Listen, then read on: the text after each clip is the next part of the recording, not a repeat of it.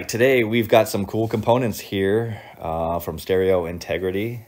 These were loaned to me by Dominic, and we're going to check these things out. These are the TM65 mid-bass drivers and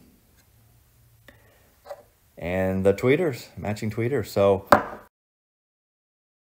6.5-inch drivers, and they come with push connect terminals, which is kind of interesting. You don't see that a lot on component speakers.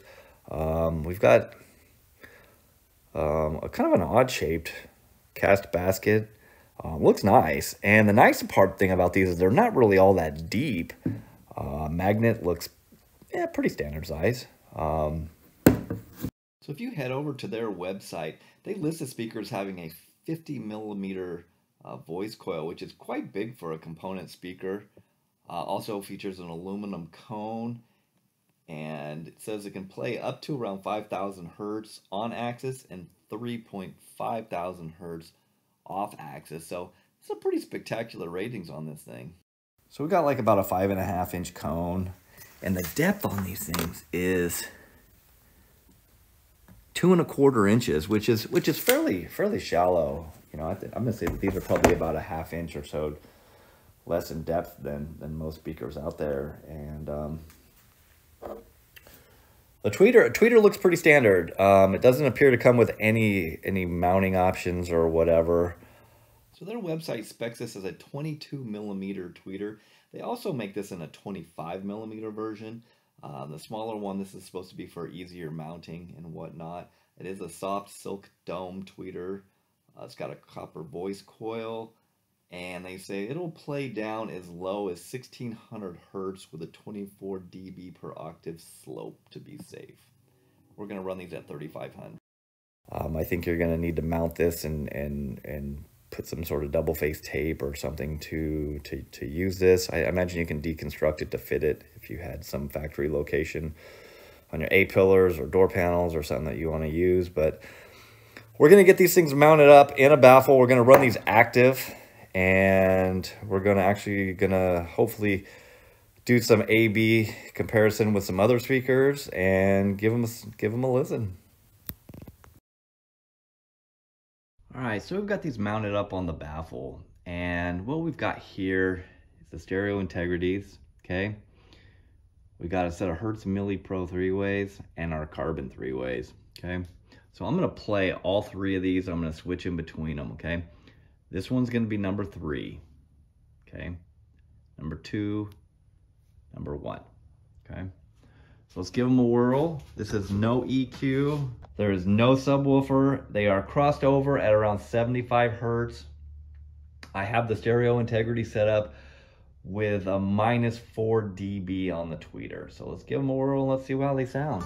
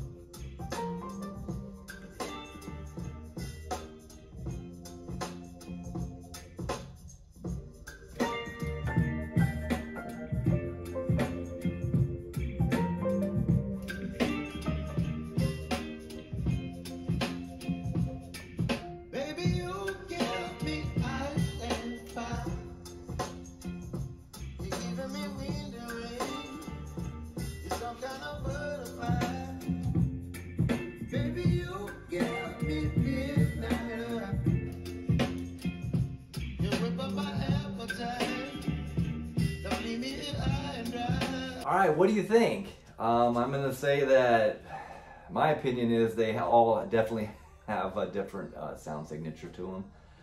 I think you'll find that these are quite bright, very clear, very balanced for the most part for a 2-way.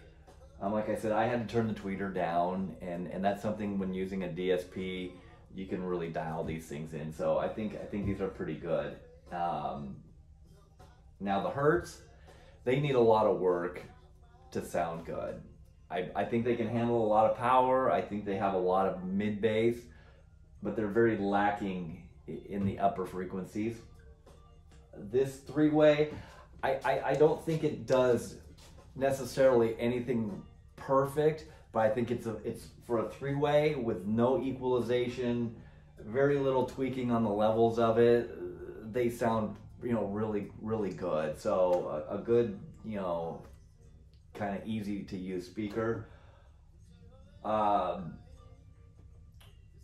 gonna set these up here. We're gonna do a little demo with these things. I have an EQ set up that I think is gonna work good. We're gonna blend in some subwoofer and we'll give it a listen and see how that goes.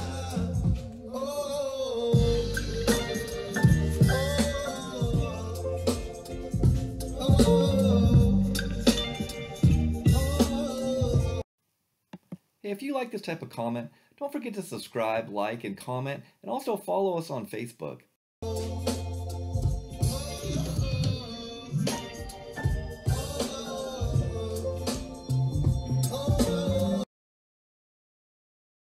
This is the graph of the carbon three-way. As you can see, there's a bit of a peak at the 150 Hertz. And this is the Hertz three-way, and as you can see, it has even a bigger bump at the 150 Hertz range, which was kind of, you could tell in their sound signature. As you can see, the stereo integrity response curve is pretty flat. There's a bit of a dip at the 3500 Hertz where the two speakers are crossed over at. And above that dip would probably be a little bit more of a peak, but I did cut those levels. All right, so what do you guys think? I'm gonna say for their price point, I think you get a good quality, well-built product. And you know, I definitely recommend these speakers. I think, you know, maybe compared to some of the big brands that we've tested like JL and some of the other ones, you know, I think they're a good value for how much they cost. I would say that, you know, compared to like the Focals that we've done, the Focal Flax, which I replaced the Focal Flax with these in the baffle, and it would have been nice. Those would have been a good set to compare. So sorry I wasn't able to do that, but I have another use for those things right now, so they had to go and these went in their place. So I want to say thank you to Dominic for loaning these to me to test. You know, getting stuff to test is hard. I can't buy a million sets of speakers to do. So anyways, I'm gonna give them 2 thumbs up. You know, I think that Stereo Integrity has a good reputation. I understand that their customer service is good.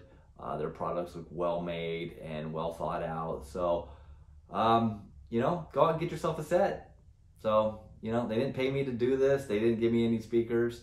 So, you know, that's just my opinion on it. So let me know what you guys think. I'd like to hear in the comments, and thanks for watching. And we'll have some more component speaker videos and some subwoofer videos coming up here pretty soon. So thanks for watching. We'll catch you next time.